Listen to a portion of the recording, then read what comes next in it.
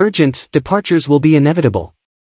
We cover the day-to-day and all the rumors about the Philadelphia Eagles. Subscribe to the channel and be part of it all. Don't forget to turn on the notification bell.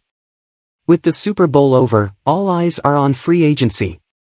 And the Eagles are about to lose some of their players. A strong name to leave Philadelphia is Miles Sanders, who calls attention in coach Sean Payton's Broncos.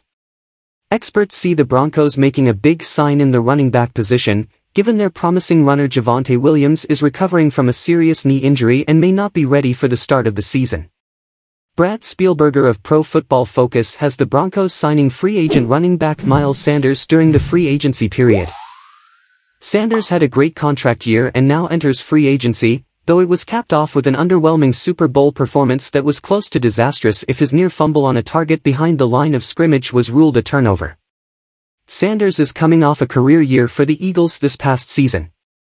He recorded career highs in rushing yards, rushing attempts, and touchdowns.